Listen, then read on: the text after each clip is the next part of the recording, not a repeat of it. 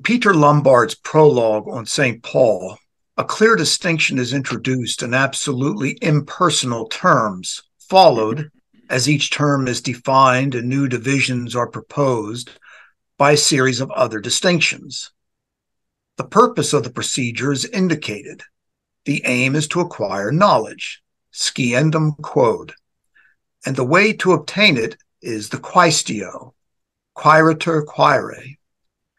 St. Paul's epistles are subjected to the same type of investigation as might be applied to any other historical document. Problems of authenticity, of dating, of situation, and form are examined in succession. For each problem, the solutions of preceding authors, auctoritates, are presented first, and then, from among these, the teacher chooses one solution. Thus, the purpose of the commentary and of its prologue is to resolve the problems which arise in objective history. The sources used are the ancient commentators, particularly Pelagius, known through St. Jerome and Hymo, and among Lombard's contemporaries, Gilbert de la Paix. This text, of one of the greatest of the 12th century scholastics, has little that is personal, but this is precisely what made it valuable and explains its influence in the tradition of the school. Let us now compare this text with another example of how Scripture was taught, but this time in a monastic milieu.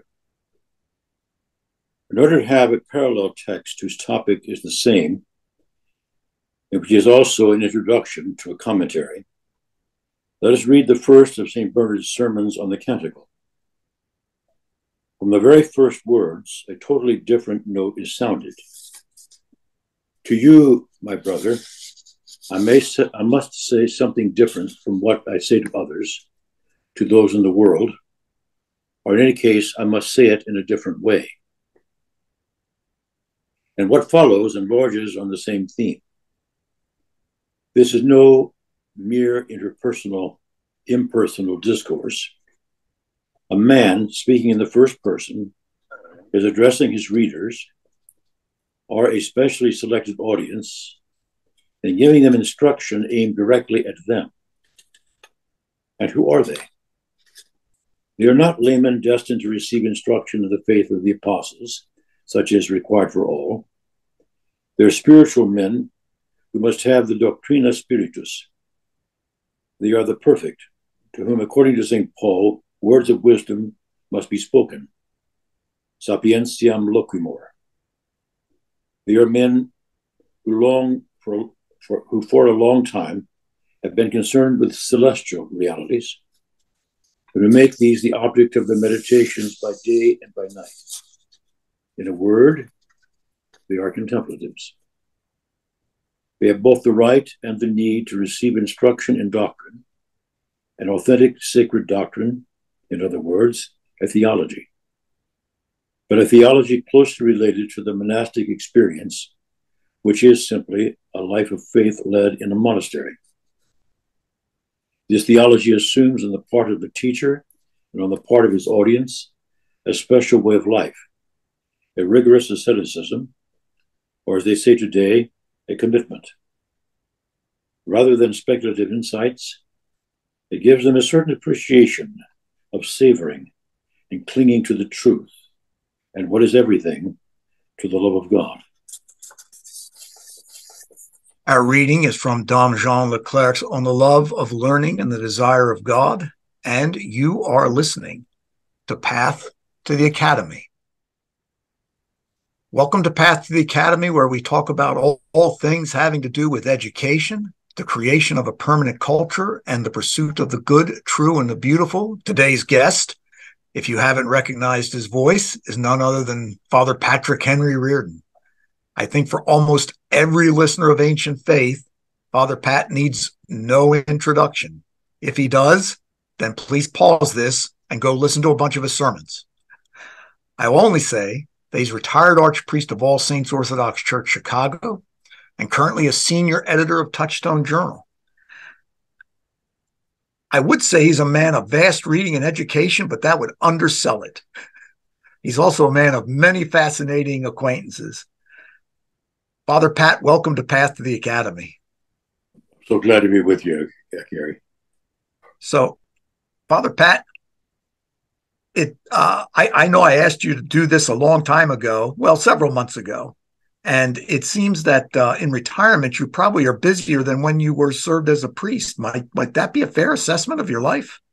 No, but I am much weaker. I don't have anything like the vitality and drive, and so I take things more slowly. So it takes more time. I'm finding, in fact, more taxing to get through the Psalter every week than I did when I was working around the clock. But get through the Psalter I must, because that seems to be a minimum. Right, right. How do you order your readings? Just following the order, or I follow the canonical hours. yes, I pray the canonical hours, and I do the distribution of the Psalms pretty much day by day as they're distributed in the Rule of Saint Benedict. But they're proportioned differently. I don't pray nocturnes, for example. Saint Benedict has 12 Psalms at nocturnes every day. But since I don't pray nocturnes, then those 12 Psalms will be distributed through the other hours during the course of the day. Right, right. Okay. And so tonight, I'm actually not recording this in the St. Raphael studio in Emmaus. This is actually being recorded in Chicago. And so this will appear not only on Path the Academy, but also on Father Pat's website. And so to use a term I don't think I've ever used before, we're doing this. What is the term the young ones use? We're having a crossover episode of simulcast. Something like that. Yes. So anyway,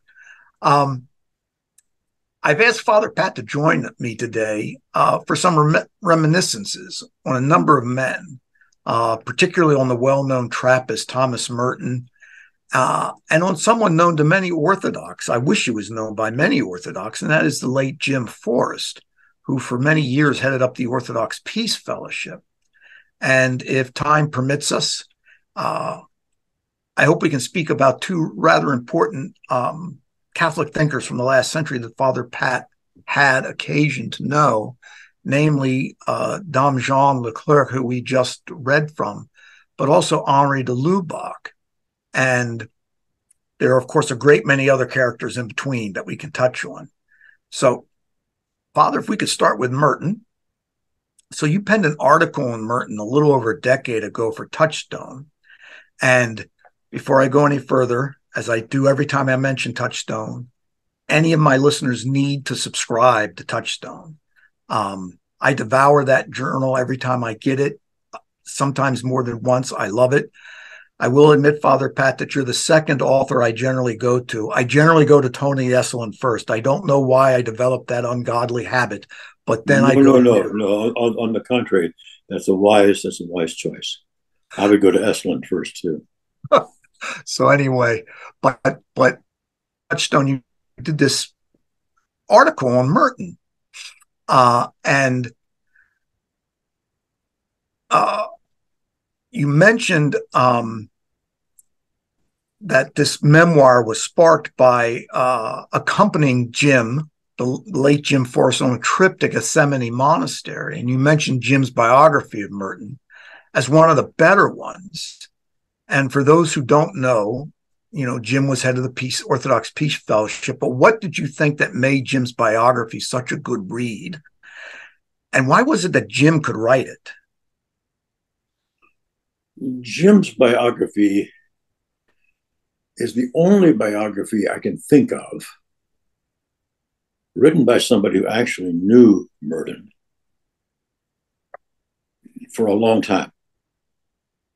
Some of Merton's, one in particular, Merton's classmates at Columbia wrote the very first one, The Man in the Sycamore Tree, which is a really very poorly constructed book. But there's somebody who had lost contact with Merton, or at least not so lively a contact with Merton for many years, but who followed him from afar. Mott, who wrote the definitive official biography of Merton, did not know Merton. And he was called in fact, because John Hart Griffiths, whom Merton had chosen to write the biography, John Hart Griffiths passed away from cancer after the experiments with his book Black Like Me. But Jim Forrest could talk to Merton from the inside, and Jim was a remarkable writer anyway. The people he knew, he wrote a biography of Dan Berrigan, for example. If you look at Jim's own autobiography, I think God Writes with Crooked Lines or something like that, I think his autobiography. His descriptions of people he knew over the years are very vivid, quite accurate, engaging. Jim was a marvelous writer. I wish he had written a great deal more, but been a lot less involved in other things. How did Jim know Thomas Merton? He describes that in the biography itself. He made a trip to Gethsemane in response to, I think, an invitation from Merton, because both of them were very much engaged in peace activism back during the Vietnam War. And in fact, that's how I came to know Jim myself. When I came back from my studies in Europe in '69, of course, the Vietnam War was still going on. And I myself had very strong feelings about this. And sometime in the fall of 1970, I wrote to Jim to introduce myself. And that began my own friendship with Jim, which lasted until his passing this past year. Right. And I mean, I picked up the biography because I hadn't read it. And so I picked it up. I started going through it. Then, of course, it's really quite, I mean, it's very enjoyable to read. I haven't finished it. I mean, I still have it right here. A great stylist. Yeah. It is. And there's so much. I mean, I had known things. I had known about his time at Columbia and his continuing relationship with the English professor there, Van Dorn. But so much I didn't know about Merton. He had, of course, written 7 Story Mountain, and his debt to Dante, which he had picked up at Clare College. I had not known he had gone to Clare College, which actually was Bill Tye's college. I forgot about that. Right. Yeah. So anyway, so you lamented in your essay Merton's leaving aside his monastic pursuits for political action. Would that include? Would you also censure his anti-war activism? Was this part of it? Was him not being as, let's say, monkish as he should be? I mean, I'm just a little curious, I would say. I don't want to fault Merton as a monk. I certainly don't want to try to get inside his head to see what drove him. But just simply looking from the outside, it seems to me that one cannot really give oneself to serious contemplative prayer and the study of the Word of God. Just the time and energy it takes to be involved in geopolitical questions, and taking a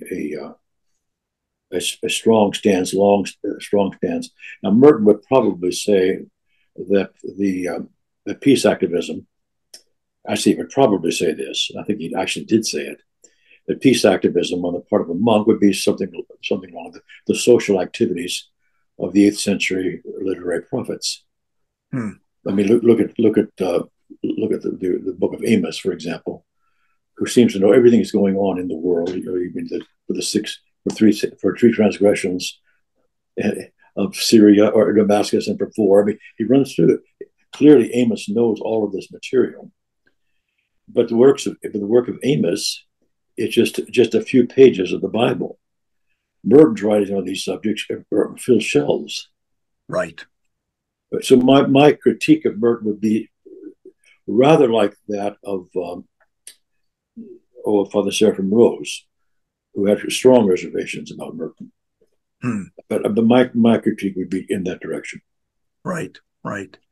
Yeah, it's because I know that that Father Jean Leclerc, he wasn't writing on social issues, and I will say I cannot find his book on the contemplative life. Um, Nobody has it in the used book markets, and it's really not in any of the libraries at all near me. But he also commented one time he had traveled to over 50 countries. And he says it's kind of hard to be a contemplative in that type of scenario, though I know he wanted to be, but I know that he had, let's say, another vocation as a teacher as well. But talking to John Leclerc and talking to Thomas Merton were two entirely different experiences. yes. John Leclerc was a contemplative, deeply contemplative. Mm. Jean Leclerc was a man of constant prayer. He's one of those people who, like the late Pope Benedict XVI, never had to read anything twice. Wow. And he was a man who used his time very well. Father John was describing to me one day back when he was a student at San Anselmo. In fact, I was a student at San Anselmo when he told me the story. Back in those days, the theology taught at San Anselmo was neo-scholasticism. Mm. And Jean Leclerc found that so distasteful that he while the classes were going on, he was sitting quiet in the back of the room reading the complete works of Cardinal Newman.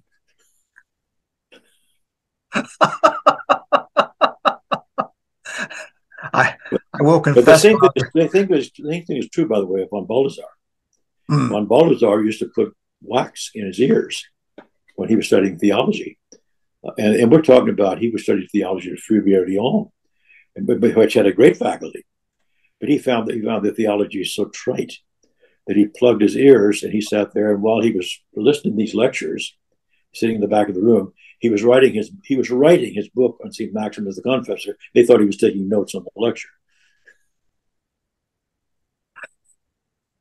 I will have to confess, Father, that sitting in the back of my Anglican seminary, I was doing things less. I was not listening to some of the lectures, and I was doing things less edifying than writing a book on Saint Maximus.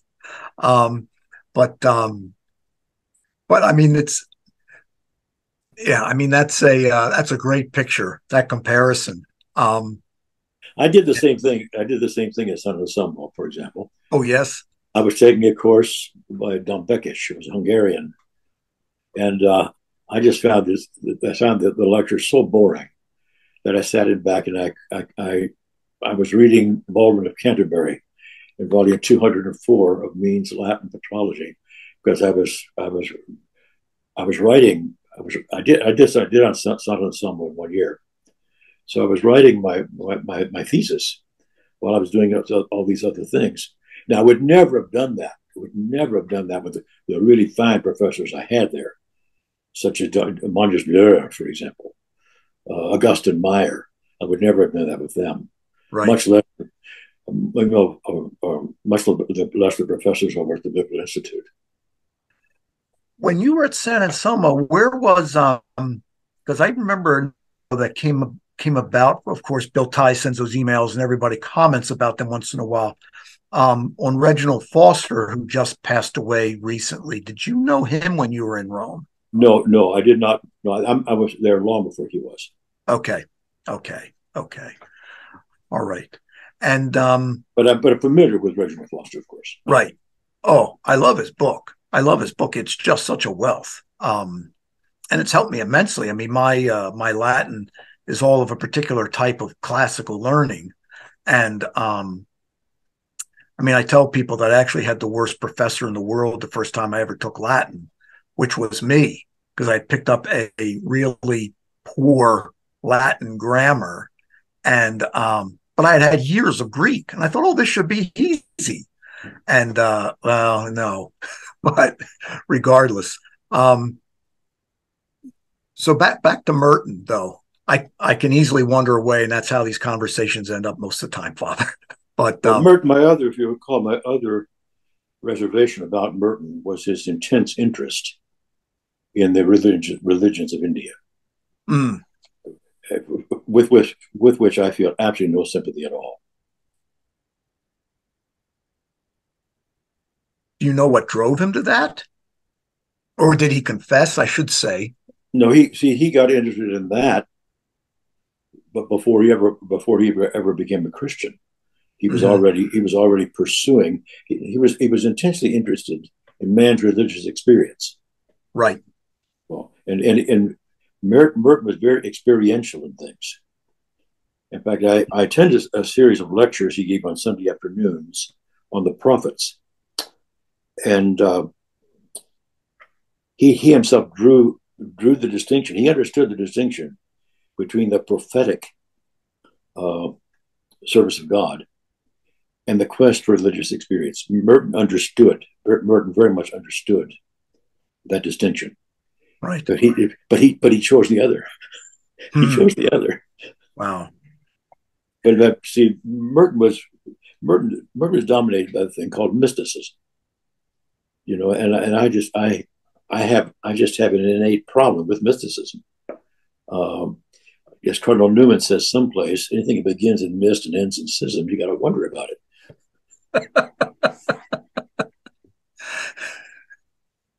It's a yeah. I had a professor at Rutgers who was keenly interested in these questions. I mean, he's interested in questions of conversion. He ended up eventually becoming an Episcopal priest. But he said to me one time, he said, he says, all these mystics talk about this great ineffable experience, and then they fill up books talking about this ineffable experience. And it's and that struck me and stayed with me, that if I ever had one of these experiences, which Lord help me that I should never have such a thing, I would just be completely undone. I would be like Isaiah. I don't know how I would ever write it down. I think I just run off into the forests and leave everyone behind. Well, Merton himself drew my attention to that irony in connection with St. John of the Cross. Because you remember going up Mount Carmel, nada, nada, nada. You're constantly purging your mind of sense, you're purging your mind of thought, you're getting to the ineffable, you're getting beyond any kind of reflective, nada, nada, nada. But who wrote more colorful poetry with all kinds of images than St. John of the Cross? Right. Yeah, I mean, it's almost the same thing, because I talk to my students about these things once in a while, but it's it's almost, I talk about an academic level, like the cloud of unknowing and things like this, and what is going on, because sure. Our St. Gregory the theologian makes references to these types of things. I mean, we're going through the theological orations right now in my one class, and he talks about, of course, he's against the eunomians, talking about the unapproachability of God and all. And but it does seem to be the fact that I don't want to say it's irrational in the sense that it's anti-reason, but it's beyond reason as to how any of these things happen. And therefore, how can grammar approach it? It seems to be the telling thing for me. But we begin there. You cited, and we read from Don Jean Leclerc's book.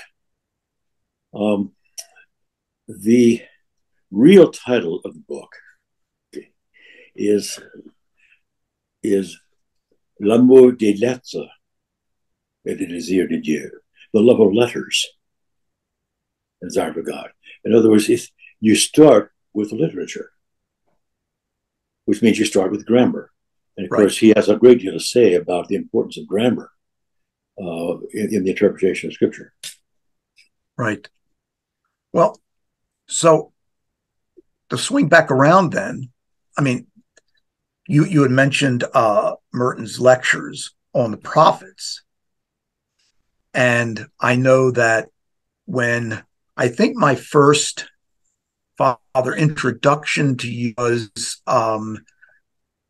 your mailings on the readings from Scripture, and you would talk about the different readings. And this was back in the 90s. I'm still doing that, by the way. For some reason, I'm not getting this. This is still all available online, Daily Bible Okay. Reflection. And I wrote the ones that are going to be posted on Friday. I wrote those all today. Okay. I somehow got bumped off the mailing list. I don't know how, but it's not really a mailing list. Oh, you follow. Or you just go on. If you go on my webpage, okay. Nancy includes links to that site. Okay. But it's on the Touchstone. If you get a subscription of Touchstone, just go on Touchstone. The daily Bible reflections are right there in the you click right there in the Touchstone site. They're right. Available today. Okay. Well then, everyone else, please take note of that as well. And I will post these on the page at Ancient Faith so that everyone can link to them for your own webpage. Oh, good. Thank you. Yes. And so how would you describe, let me say that's a better word, describe to everyone Merton's own approaches to Holy Scripture? And how do you feel like this influenced you as you approach Holy Scripture?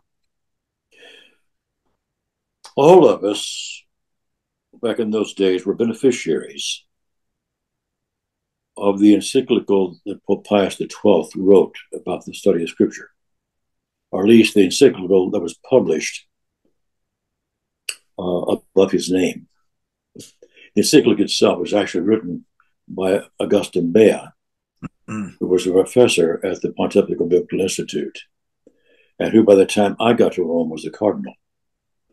He actually wrote it.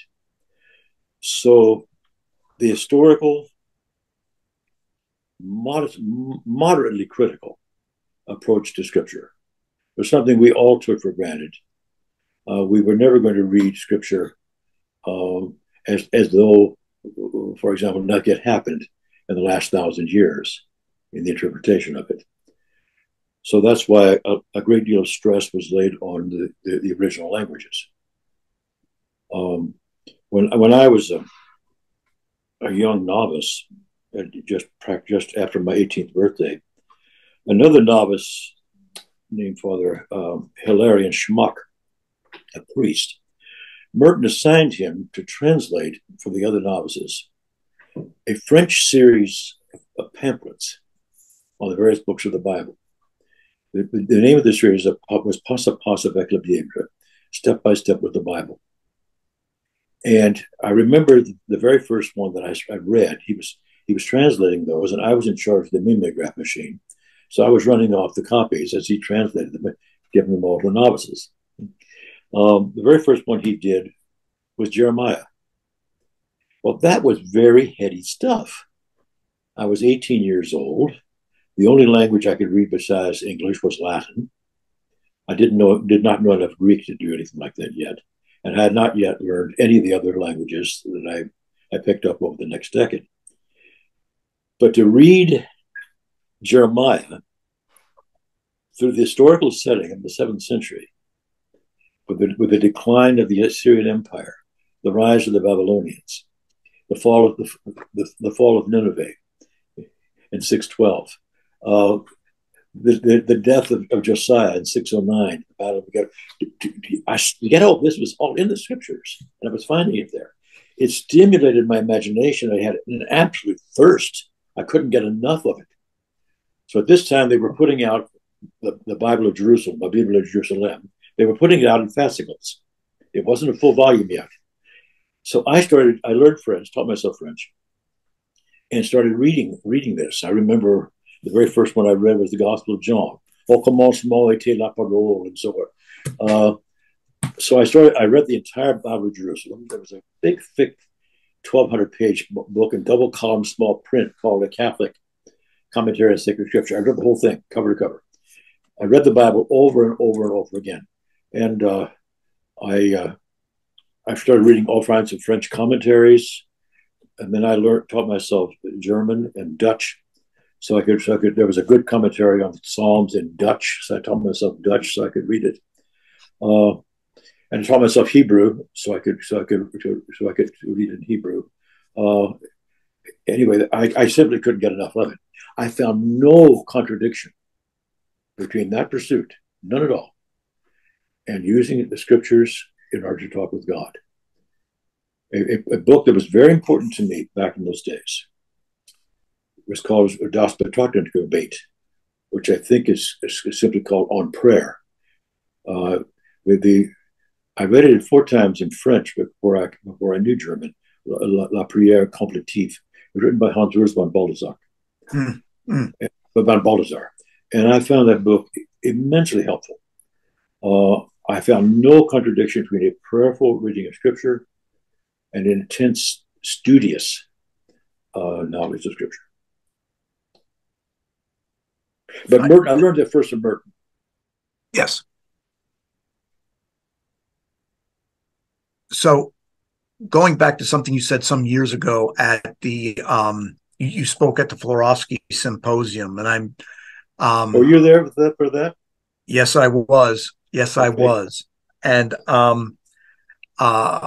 I've kept trying to revise it. I don't know if it will, but I will say this, Father, that the St. Basil Society, which I'm the director of, we are now the possessor of Father Florovsky's literary remains. That's wonderful. I'm so delighted to hear that. So they had fallen to they went to Father Matthew Baker, and after he reposed, his wife passed them off to Father Joseph Lucas and Father John Cox. Father Lucas is now Father Dr. Joseph Lucas. He's dean of the OCA Miami. They had a group and they joined with us, St. Basil Society. So in the next few months, we're actually going to arrive to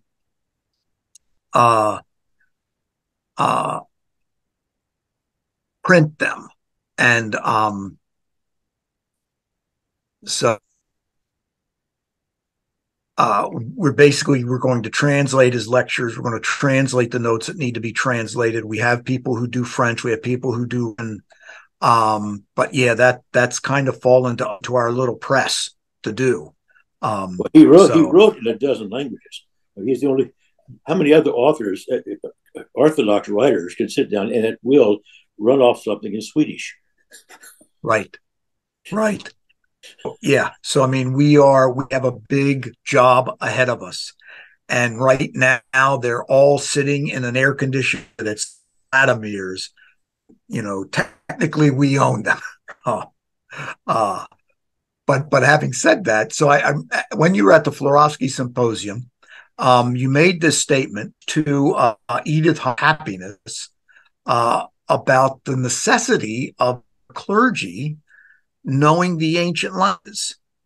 And this is one of the things I was kind of more surprised of, is that we have our clergy know the languages. And I'm just one. I mean, I neither of us can really do anything to change all that. I've made my contribution. I've sent a number of people to seminary, and I've had a number of people recommended for ordination. I never do that unless they can read the New Testament in Greek. I simply won't. I simply will not recommend anybody for ordination who cannot read the Word of God in Greek, at least Greek. Right. And I have to confess that my Hebrew has fallen by the wayside. The Hebrew is something else. The official text of the Old Testament is itself Greek. Yes. Hebrew is, that's a bit extra. Yeah, I wouldn't insist on that. No. Right. No, but it is, and it's just I don't know. I would say it scandalized me, but maybe I should say it scandalized me. But it just seems like this should be something that, if you're an Orthodox clergy, you should be able to read. And I would say it's almost the least that we can expect, because it's not that difficult to learn New Testament Greek. I did it 1 hour a day over a summer. By the end of the summer, I was reading the New Testament in Greek, and then went on to read the Septuagint and the Fathers of the Church, and then I started reading Plato and the classical works and so forth. But I began with the New Testament. Yeah, I began there too. I picked up the classical Greek and Homer, which are closely related, but Um, uh, I tell my students, so I'm teaching Latin at a high school now, and basically I've revised the whole Latin curriculum there because basically I want them when they're juniors and seniors to be reading Sallust and Livy and on to Cicero and Caesar, and which they're not at all prepared to do now, but that's kind of the state. But I tell them that when John Jay entered college when he was 14, part of his entrance was to translate the first chapter of John out of Greek and into Latin. And he was 14. This was a common thing. And a lot of his learning he got from a local minister and from his mom. Sure. So, yeah. By the way, several weeks ago, I started rereading the Gallic Wars. And that's the first time I had read Caesar since high school. It's just wonderful. I've got the Latin text there, and I've got the landmark series, which gives you all the maps. Because I never followed the maps back when I was 14. I was struggling with the grammar. Yeah. Caesar's battle plans are just marvelous reading. So the course that I have them on will get them into Caesar by the end of this book that we're working through. So it's a college text, but these kids, it's a classical co-op school, but these kids are real sharp and they really are loving it. And I don't want to say it's made me young again, but it's given me enthusiasm to teach. Because I still teach college, and the other night I made reference to the end of the Baroque age and the classical age, and I made mention of Bach. And some kid looked at me and goes, Who is Bach? And I looked at the other class and they just all stared at me. And then one student said, Is that like Johann Bach? And I said, well, it's like that. And I played him a bit of the mass, and then Jesu meine bleibt, right? Jesus joy of man's desires. Well, when one of them heard that, she goes, oh, I know that. I know. And so these kids at this school, they have 100 days of Bach. They're listening to Bach 3 times a week at this school. And so that's wonderful. That's marvelous. Yeah. Oh, that will shape their souls. Yep. So anyway, back to Merton, because we've chased these rabbits for a while. But you may well have answered this in your discussion, but how do you feel that Merton's own approach, as it were, to Holy Scripture? I mean, you said you both were influenced by Pius XII in the encyclical. Is that pretty much, I would say, common ground then that was common ground back then? Right. We never went into what they call the higher criticism, where you start actually doubting the text and things of this sort. And so much of biblical scholarship back, and even in those days, was a distraction. Like the 2-source theory of the Synoptics, the 4-source theory of the Pentateuch. That's a distraction. That's just simply a distraction. Right. I don't know if you ever met him. Do you know Father John Hunnick? It doesn't ring a bell. So Father John, he's one of these people that Bill Tye repeatedly refers to in his emails.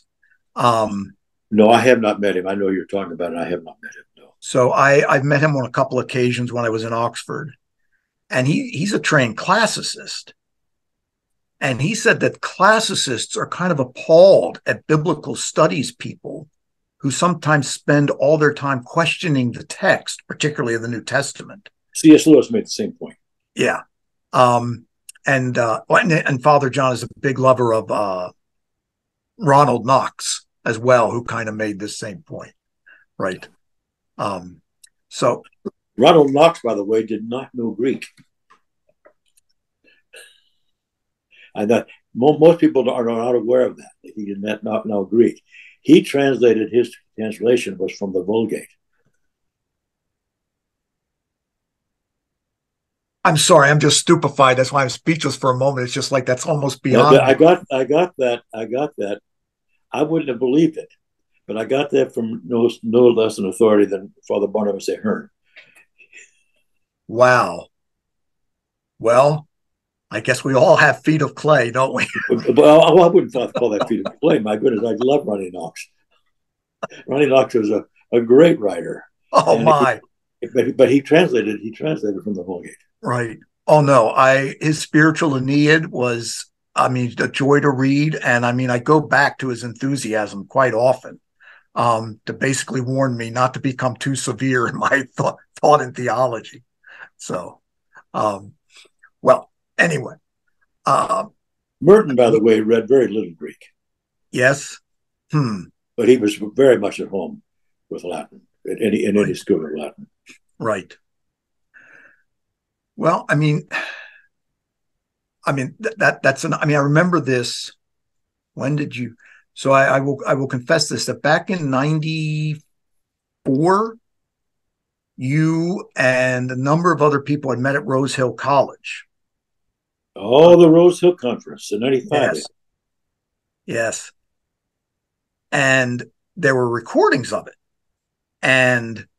And you basically made the point that, we Orthodox could never talk to the Catholics until we learned Latin, which I believe then and I believe now.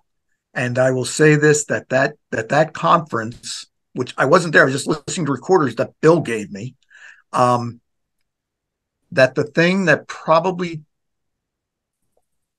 I would say, that was the, to use Thomas Kuhn's phrase, was the scientific revolution in my mind, that switched me, or switched me to the point where I radically changed my thinking, was Bill Abraham's reply to your paper. And he talked about canonical revisionism. And he made mention of feminist theology and how they were writing a new midrash and all these things. And then he said, if we look at the Reformation was really a canonical revolt against the canon of tradition. And when he said that, that switched a light in my head that's never gone out. And it suddenly made sense of so many things. The easiest one to talk about is when Eck debated Luther at Leipzig. And I mean, most people look at the question of the councils. Eck pushed him into a corner about councils can err. But prior to that, he had said to Luther, if your doctrine of justification by faith alone is correct, why need we pray for the dead? And this seems to be the first time that anyone's put this to Luther. And Luther immediately says, I deny prayers for the dead. And then Eck says to him, well, then what about Maccabees? And Luther says, I reject Maccabees. And so that's how it came about. Okay. Right. And suddenly, Luther's doctrine became the new canon rule of faith as to what is and isn't scripture. And all of that from listening to that Methodist from down there in Southern Methodist University. He was a great loss. We lost him about 2 or 3 years ago, I think. Yes. He was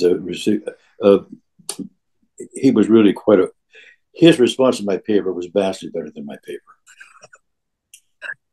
I loved your paper. I listened to that a few times too. So. It's been published 3 times, by the way. Okay.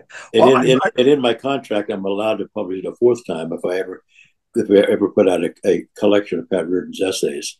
It'll be published a 4th time. I'll line up to read it again. So,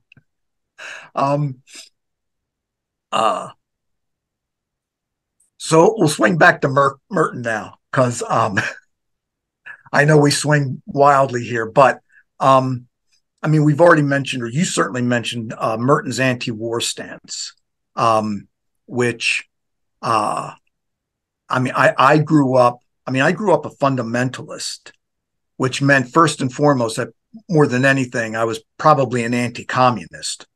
And okay. Sure. And so, the military was high on our list of things we honored. The flag, the Oh yeah, Declaration. I'm from a Navy family. Yeah.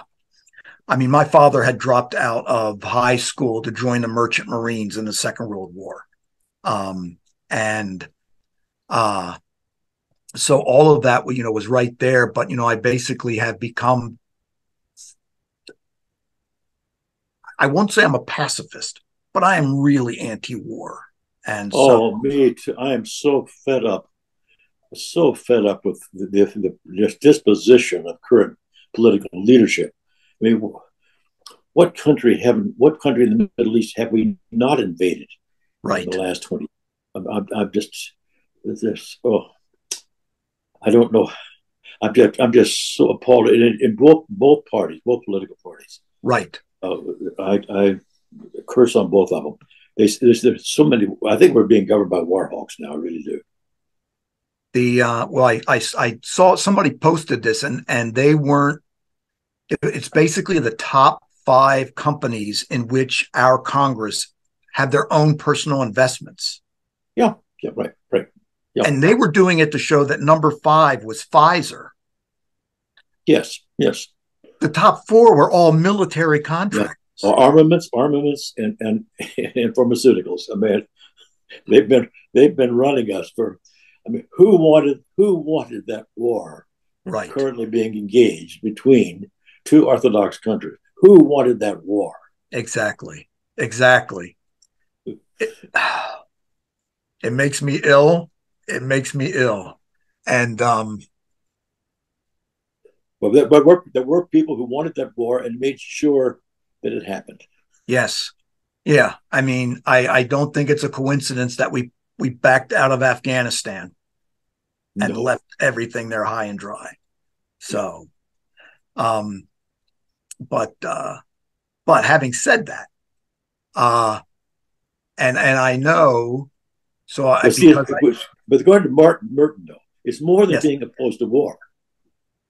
It's being so taken up with it mm, that you don't longer have the time or the energy to do better things, more in keeping with your vocation. And that was my objection to Merton. right. It also put him in contact with some fairly seedy people too. It most certainly did, and it put Jim Forrest in contact with some seedy people. Right, If right, you look at the names on Jim Forrest's dust cover that recommend his autobiography, the people whose names I would not want on any of my books. right, right. No, and it's interesting because there's supposed to be a big peace rally at the end of this month down in DC. And some of the people that are supposed to speak can't get along with some of the other people down there who are going to speak. And Oh, some of the most aggressive and hostile people I've ever met were pacifists. yes,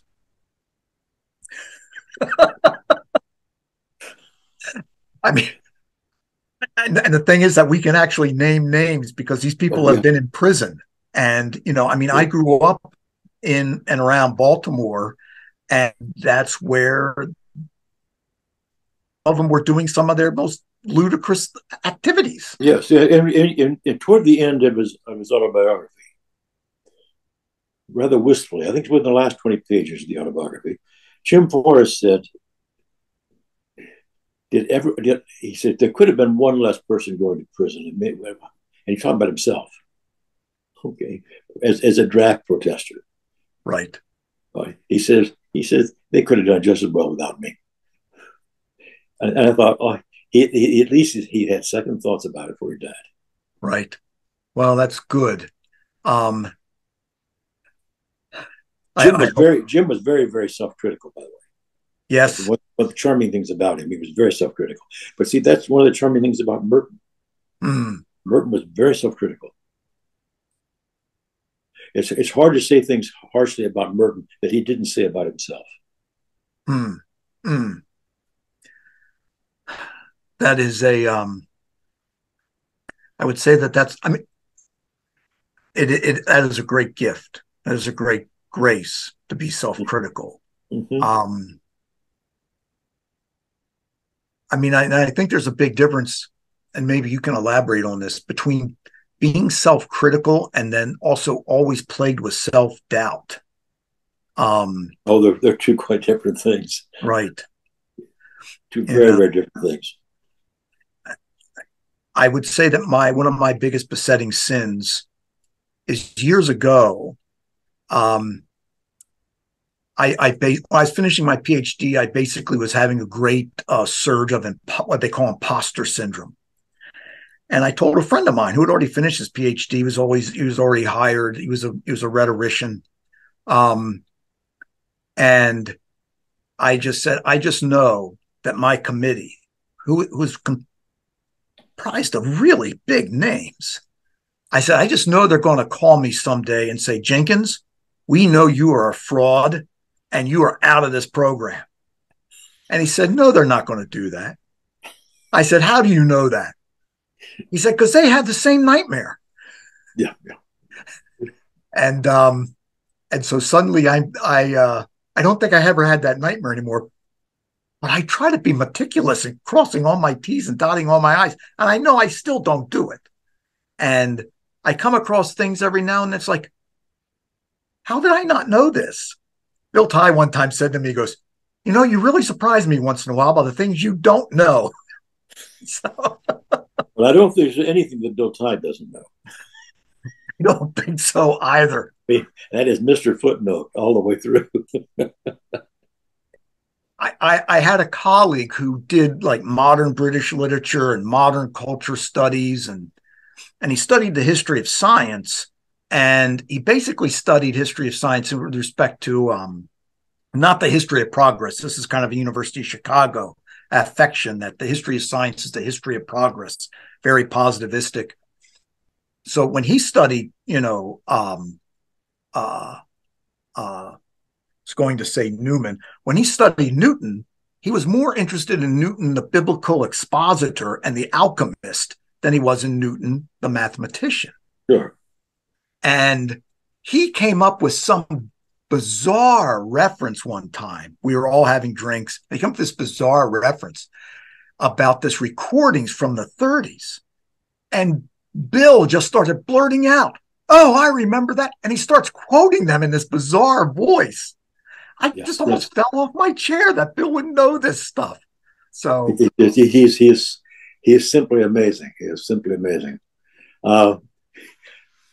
I've sat by the hour and talked with him, and I've almost called it a quirk of his. But every single time he named somebody, okay, he threw in a parenthesis which gave the date of birth and date of death.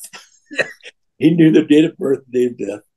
You name a day in history, and he tells you exactly what was happening that day. Everywhere in the Christian church, he knows the history of the church inside out. It's just quite marvelous.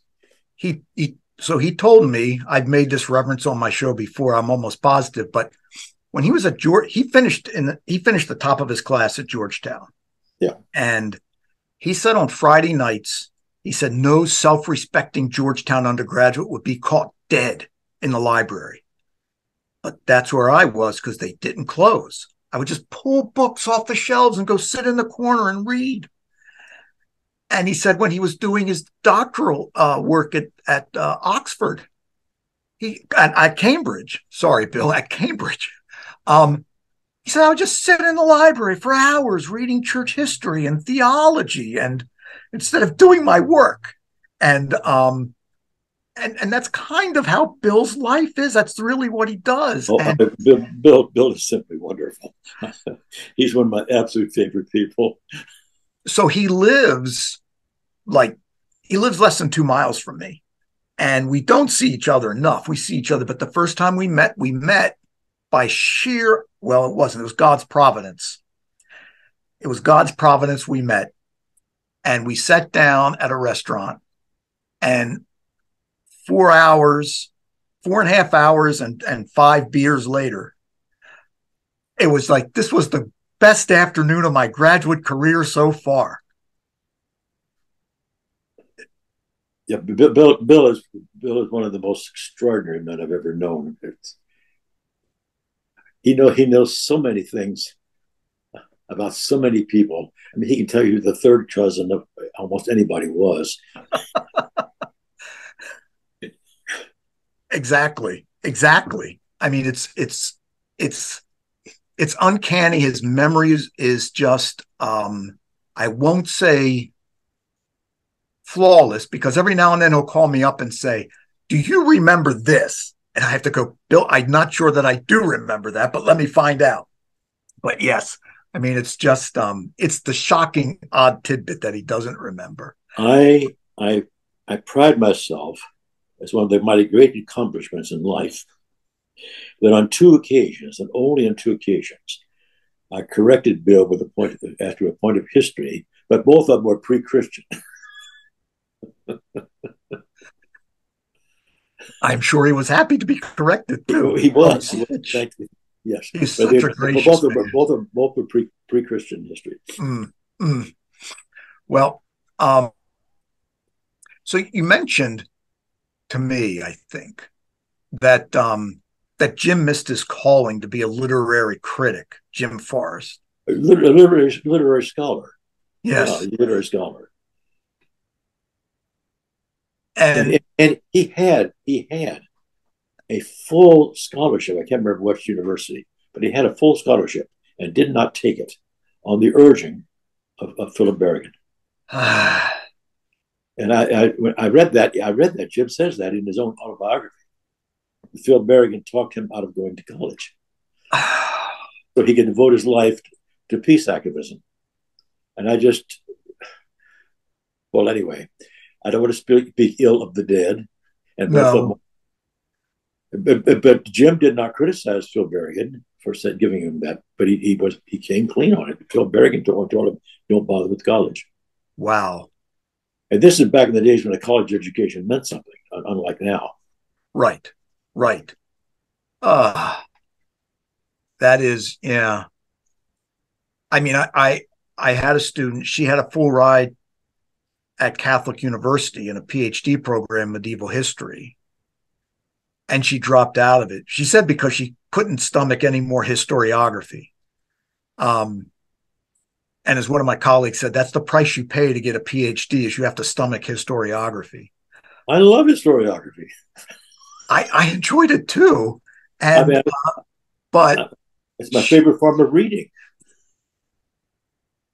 well, I mean, I was happy that a lot of the people I sat under were just so gifted in talking about it.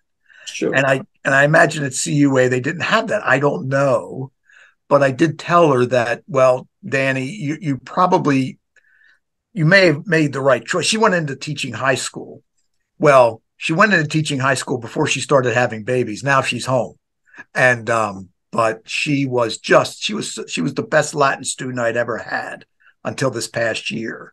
Um and but I basically told her, I said, there's actually now vanishingly few things you can do, even with a good PhD. Um, Yeah. and and there's growing little things that people can do with a college degree. I mean, there are still good colleges out there, but I'm appalled at what It's in a state of crisis now. yes. Yeah. Um, Relative to Merton, again, does the name Dan Walsh ring a bell with you? He was Merton's professor. He was adjunct professor at Columbia. He was full-time professor at the Manhattanville College of the Sacred Heart, where he taught all four of the Kennedy girls plus Ethel. Mm. But he was Merton's philosophy professor and wanted to introduce Merton to the works of Maritain and Gilson. Dan is the one who got me hired at Bellarmine. Dan and I were very good friends. That's I had no idea, actually, none. Um, so But notice in the Seven Story Mountain the importance of Dan Walsh, along with okay, Mark Van Doren. Those are two right. major professors he had in his life: Mark Van Doren and Dan Walsh.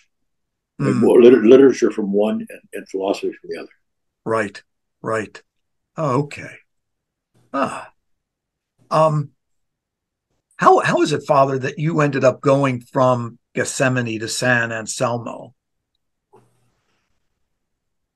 Well, I was sent there. Yes. I was when I was a young monk.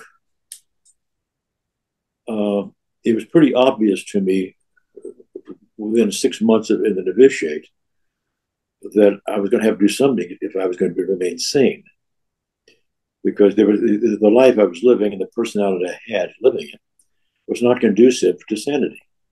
And Hmm. I was on the verge of a nervous breakdown and had terrible spiritual struggles. Hmm. But I resolved about 6 months in the novitiate, we had an enormous library, and I just determined to read it. So I read the library. In order to do that, I had to teach myself a bunch of languages, but I just read the library. And well, this came to the notice of my superiors, and they wanted me to further my, so they sent me to study over in Italy.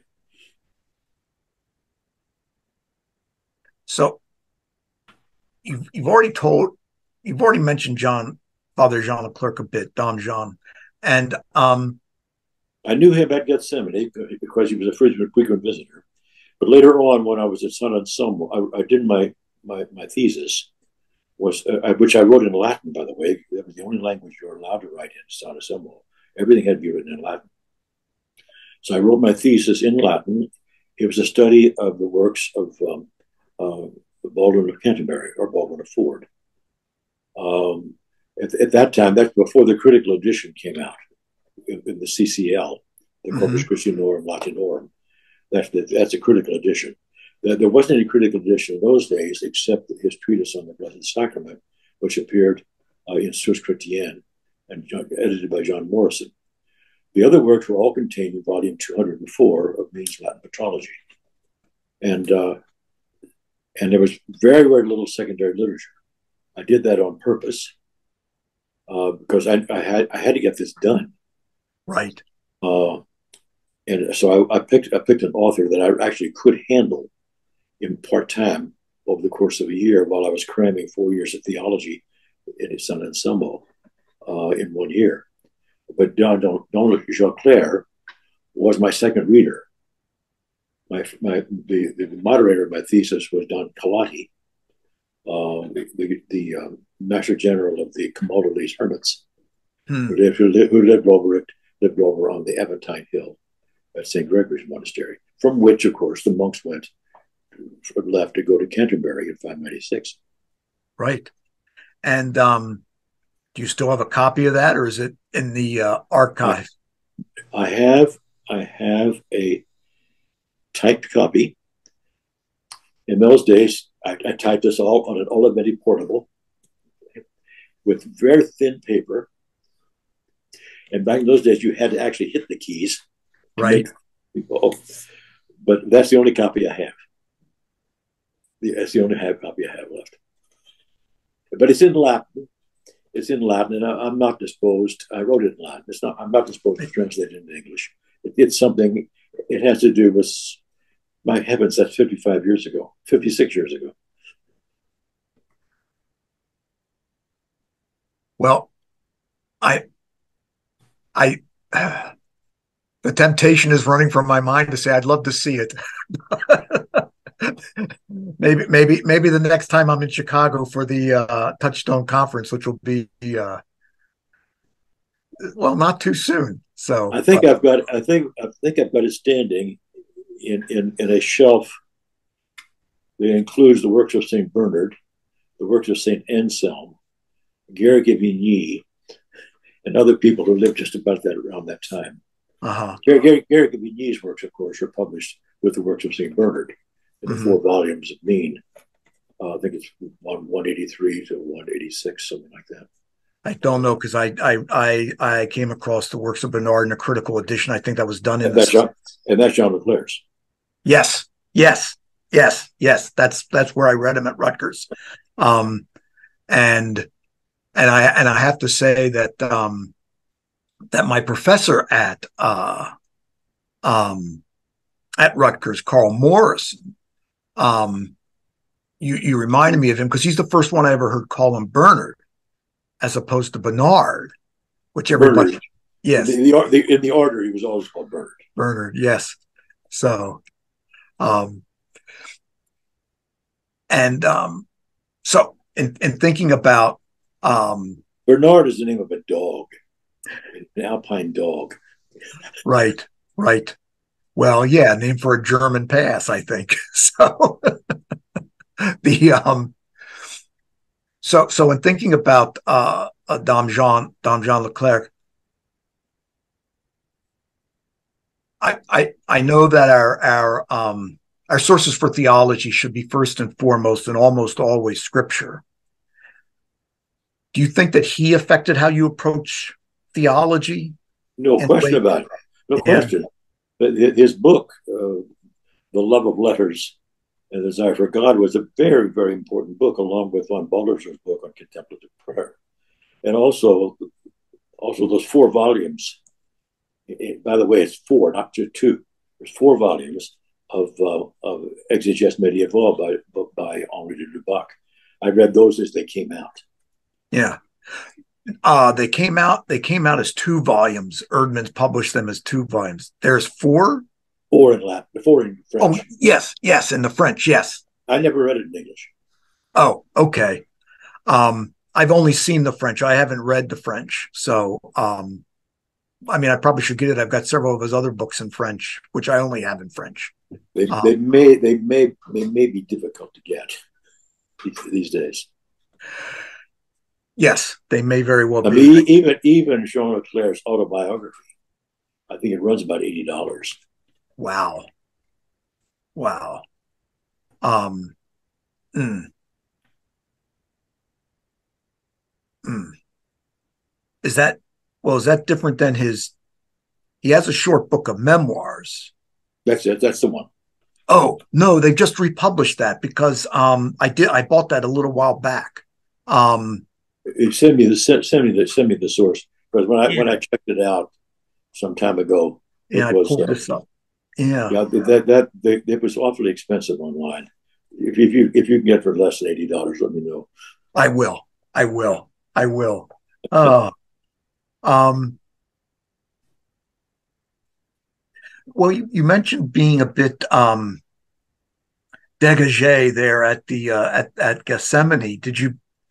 Was it a difficult place to pray? Was it? I mean, I had someone once time tell me St. Tikhon's was an event, either coming or going, and he didn't understand how people could be monks there. Was Gethsemane like that? Gethsemane was very busy. Yeah. When I joined, there were well over 200 monks, Mm, and we all lived together. You had no privacy of any kind. You slept in a common dorm, for example, all your meal. And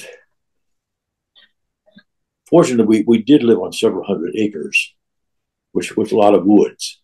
right.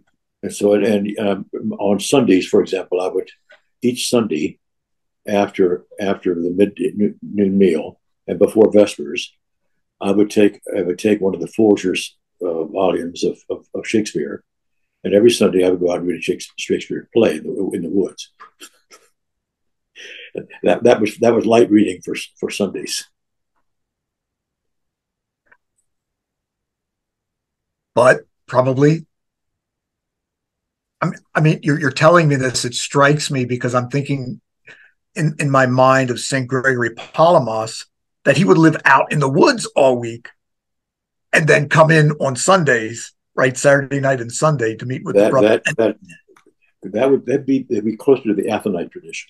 Right. But remember the Cistercians of the strict observance, Right. in those days, had a great deal more to do with Armand Jean de Moncey than with Bernard Clairvaux. Mm. There was an enormous stress on asceticism, tremendous asceticism. I mean, not only the rules that are in the Rule of St. Benedict, because Rule of St. Benedict, there's not the slightest suggestion of any prohibition, for example, on dairy products, cheese, fish, none at all. Whereas in the Trappist reform, No milk, no. Well, you could have cheese, but you couldn't have eggs or fish. Mm, It was very rigorous. The right. rising was at 2 o'clock in the morning, for example. I don't rue any of that, by the way, because I did learn to pray there. I did learn to pray, Right. but the atmosphere of the house was very much a pressure cooker, Mm. which I think is why I want to go out in a hermitage. Ah, I mean, reading Jean Leclerc's memoirs, I mean, all of this was pre-Vatican Council. And he's talking about almost it paints a religious landscape in the Catholic Church that is unrecognizable now, Yeah, right. in the sense of the amount of Benedictine institutions throughout the United States and Carmelite uh, institutions. I mean, I know the Baltimore Carmel is still there. I think they have about 15 nuns there, but The these one in places. Louisville, the one in Louisville that I knew as a child, is gone, long gone. Mm, yeah, yeah, and so I mean, my confessor, Father Tom Edwards, he is 85 now, but That's a he had good. grown That's a up good age. That's a good at age. a very good age. Uh, his health is declining, but he's always so happy, and he had grown up in town, um, gone to Georgetown, and while he was there, he was in the School of Foreign Service, and it's not the School of Foreign Service. What is that called? It's one of Georgetown's. Anyway, um, but he had to take two languages. He was going to take French and Arabic, and someone said, "This is the Cold War. Take Russian." So he took Russian with some Jesuit who told him, "Says, oh, if you want to know what the Russians are about, go over here to the cathedral." And Oh so he did. yes, yes, the cathedral in Washington, of course, Yes. where my And so, daughter used to go to church. well, he said his Franciscan confessor blew up at him and said, if you want that, we have that. You can have that, meaning the Unia. And he ended up going to St. Cyril Methodius outside of Pittsburgh. I know it well. And he said that after about 6 years of seminary there, a number of them got so tired of hearing how so like the Orthodox they were, they all decamped. Like 5 or 6 of them decamped and went to St. Vlad's. A whole bunch of people did that, even when I lived in Pittsburgh. They were still doing that. Yeah. Mm. They were getting all their identity by reference to Orthodoxy. Well, we're just like the Orthodox. And it was, Yeah. why not be Orthodox? Right. So one night he was at my house. Bill was there, and Father Tom just says, I've never really been tempted, but if I wanted to go back to Rome, the church I left doesn't exist. And I can think about like the mass and things like that, but it's so much more than that. Like the whole monastic culture seems to have just disappeared. Um, to read Leclerc's memoirs. So, and I do think, I mean, I'm sure you probably agree that we could use a lot more monasteries in our own country, Orthodox monasteries, let's say. I absolutely. I mean, I just love the atmosphere in the Orthodox monasteries. I was the priest at Elwood City for about 5 years, and Mm, and served divine liturgy for the nuns there every week. Uh, and it was very relaxed, congenial. It was serious, but right. I didn't see that nervous drive that I remember from Gethsemane back in the 50s. Uh, uh, so this brings up a side question that I've always wondered about. Did nuns serve in the sense in the altar in any way, or were you own back there? Or? In Elwood City? Yes. Yes, it was an elderly sister, Mother Elizabeth. She was sort of an acolyte, Okay. and she would come and present me with the censer and things of this sort. Uh, usually just one. Right. Usually just Right. one. Yeah. Would be licensed by the bishop to do that. Okay. I I just that for some reason I heard that elderly nuns were allowed within the altar, but by way of permission. And I think it's by way of permission, and sometimes they're not always elderly. I oh, remember okay. I remember there was one younger sister who was there for uh, who was assisting me. I think Sister Mother Elizabeth out of town or something. This younger nun who eventually went over and became a nun in Greece, by the way, became a Hmm. hermit in Greece. Anyway, there was a younger nun there for a while. Okay. All right. But the bishop's permission is what's needed. Right. Right. So um so this is one of my two podcasts, and my other one is on church history. And I have my 52nd episode was I just taped it today, and kind of on, for lack of a better term, the problem of St. Constantine. That why do we call this rather brutal man a saint? And I said, why we call him a saint? It doesn't make him less of a brutal man. But regardless, a few weeks ago, I had kind of gone over Arianism. And I made the point that has now seemed to come back in vogue in scholarly literature, that one of the great problems with the Arians was they all had rejected allegorical interpretation. And they all had predicated of Christ, as it were, the single subject, in the sense that the Christ who suffers must be the Christ who is, right? So for Arius, if Christ suffers, well, Christ is not God. He is a creature. Um, and so, and of course, this was a point made by Newman, right? For Newman, it was this rejection of allegory in Antioch. Not that he's saying that the whole Antiochian school was to be disregarded, but that this was what set Antioch against That was the Alexander. disposition. That was the disposition. Right.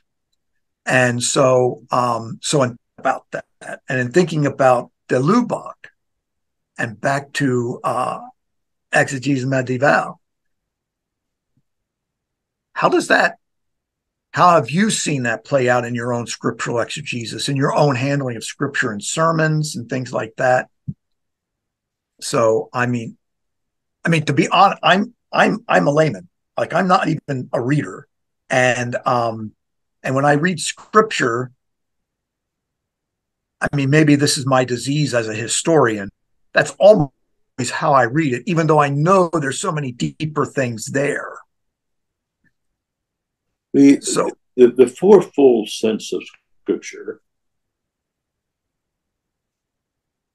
The first one, I think, to put it out as fourfold is I think it's in Conference 17 of Cashin. I think that's the first time we actually get four senses of Scripture.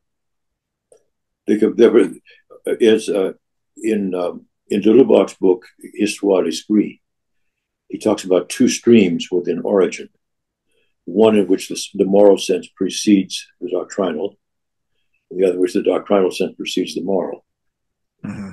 He talks about how one is based on the actual experience of the catechumen, and the other is based on a tripartite division of the soul in Plato. But when you get it down to four, that became the norm. Not just the medieval monastics, but the scholastics. Thomas Aquinas argues for four senses of Scripture. Exactly. And he divides them exactly with the same examples, in fact, that are used in Cashin. Yeah. So I've always seen a fourfold structure in the Word of God. There's history and literature and memory, and that's all there. but it's transformed in Christ, which gives you allegoria, or as Galatians says, allergumena. These things are said figuratively. From that flows the moral, the anima in Christo, and that leads to contemplative prayer, the anagogy. My approach to scripture has always been all those things that's how I read the Bible. So I will read Jeremiah, for example, in its historical context in the 7th century. Then I will read Jeremiah the way St. Paul does. But Paul is clearly in Galatians. He's relying on Jeremiah's experience, but he talks about his own being called, for example. Remember that the one who knew me before I was born. This is Paul. That's the way Paul is reading Jeremiah through his Christian experience. So there's Christ. Okay. There's the soul. The reason I read Scripture is that I can commune with God in the truth. God speaks to me in the Bible. I speak back to him in prayer. And all of that, the primary place where that happens, of course, is in the Psalms, where both things are going on. And then sometimes it does lead to wordless prayer, a quiet resting in God. In my case, that will not be very long. The expression that St. Bernard uses is rara et brevis, rare and short, rara et brevis. So anyway, I've never found that an intense literary study, historical study of the Scripture, in any way in opposition to prayerful reading of Scripture. There's never been a problem for it. Right. And by the way, I treat this in my introduction to the Book of Chronicles. In my commentary on Chronicles, I go through the 4 senses of Scripture, and I show how I tend to modify it with an appeal to Bonaventure's thesis of Bonaventure's category of theoria. In St. Bonaventure's treatise on the hebdomada of the 7 days of creation. Right. Okay. Well, then I will also put a link.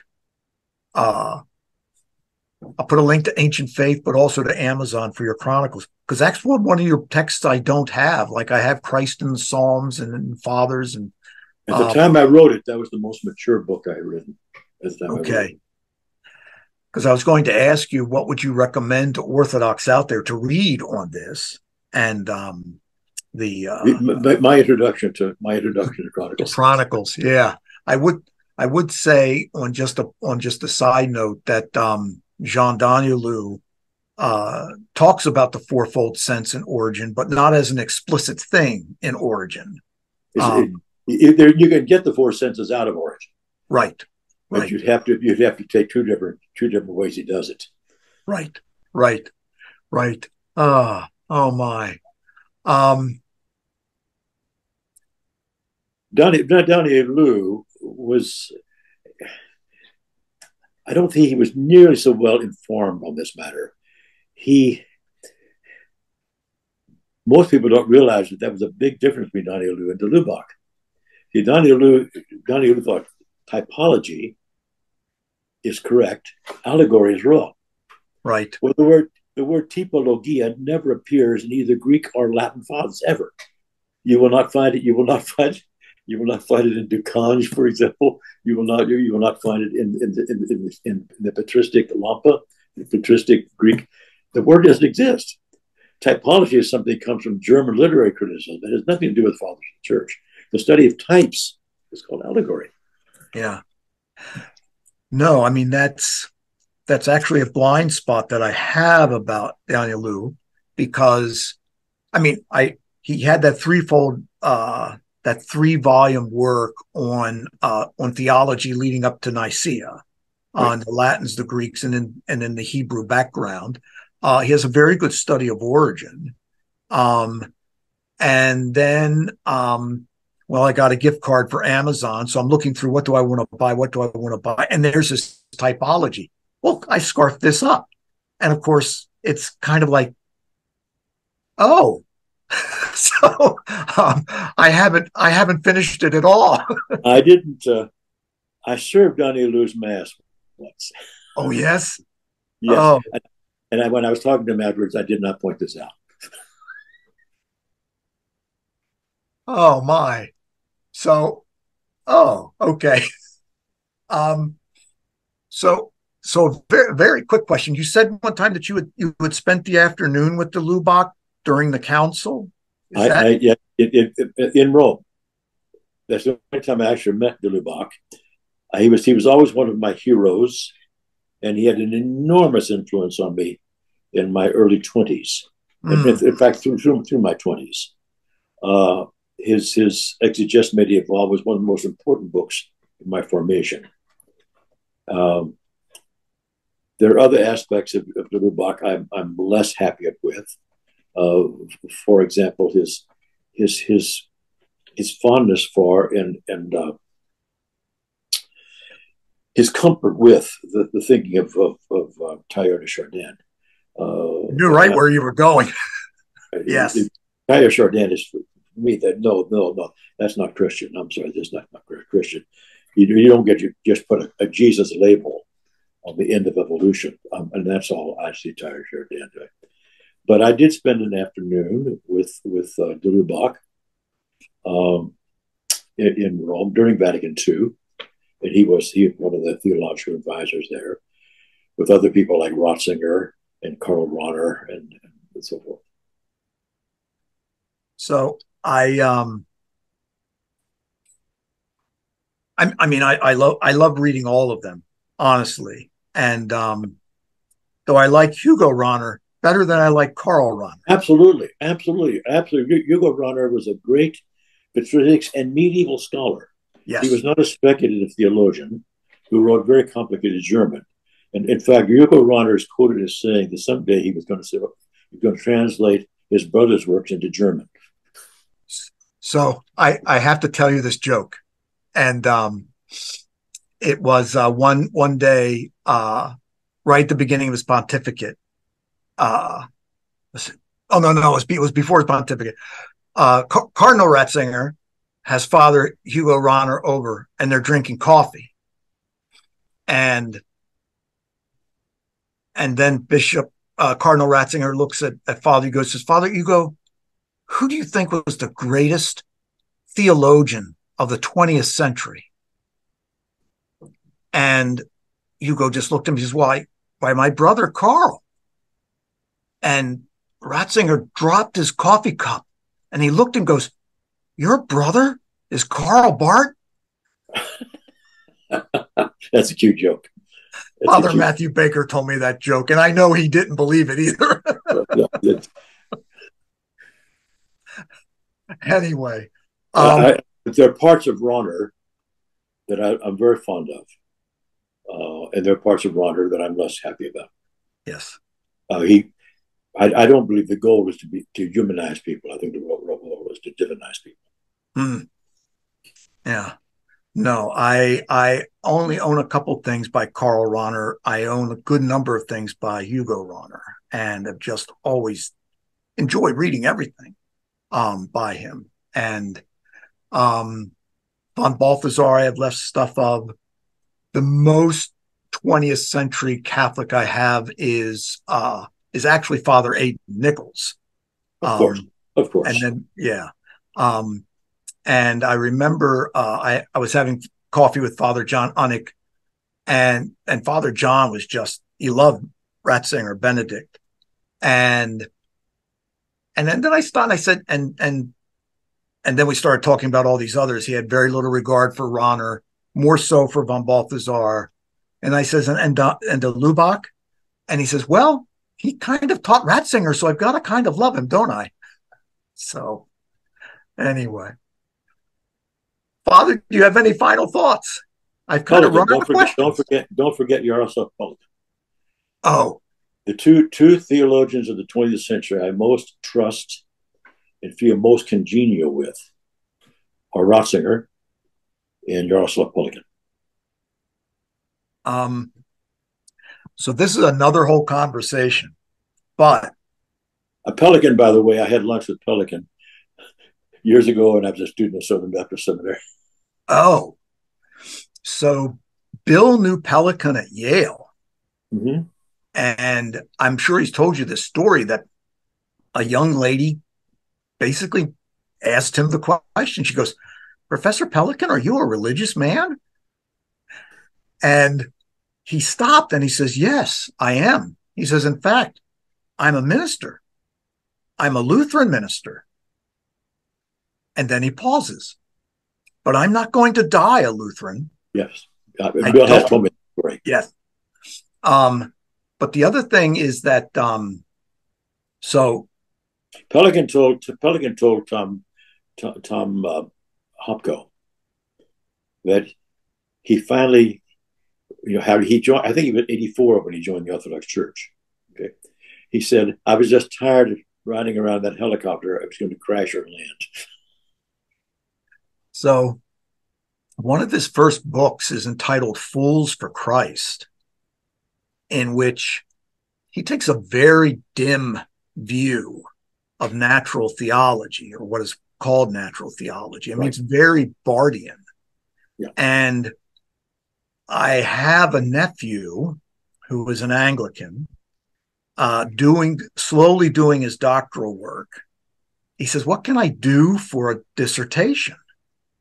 And I said, "You can do it on Pelikan, on his trajectory from Fools for Christ to Christianity and classical culture." That's a vast word. And it's like, well, he better get a move on before someone else writes it. But yeah, it's an amazing trajectory. And a friend of mine who was doing his doctoral work up in Ann Arbor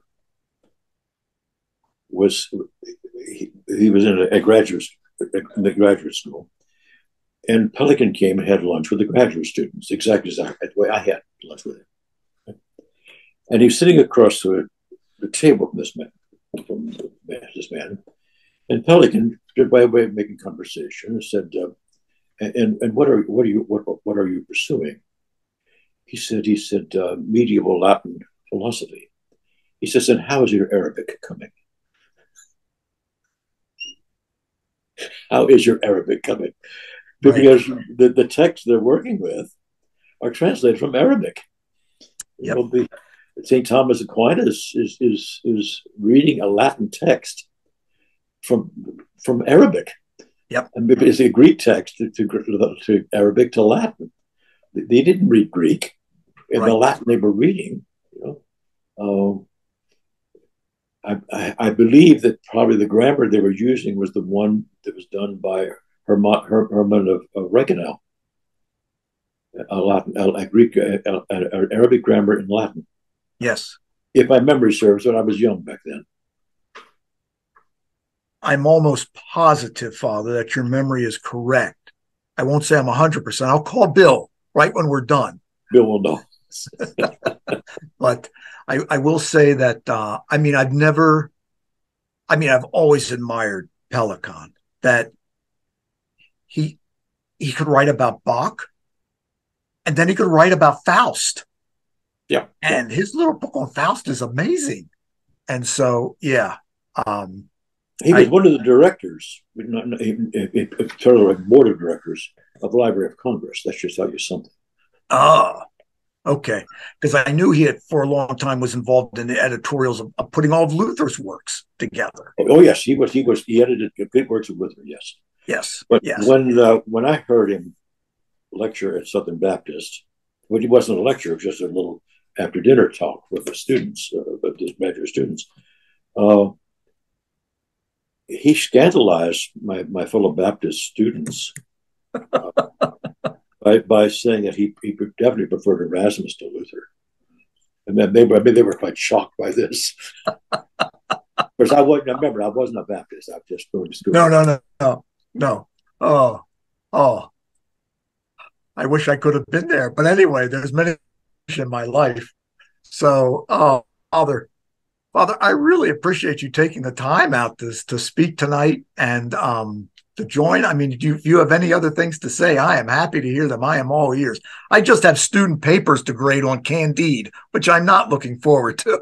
Oh, but it has to get done. It does have to get done. Yes. Right. Well, this interview will appear also on my webpage. Thanks to Nancy Hall, who's been recording all of this. And I think this will be a somewhat different fare than the folks on my webpage usually get. Well, Father, I do have one last question. I always end my interviews with this, and that is, Father, what has been your favorite part of this interview? The stimulation of my memory. It's a great part of the soul. Thank you so much, Gary. I appreciate this. Father, thank you very much as well. And Nancy, thank you. Bye-bye. Bye.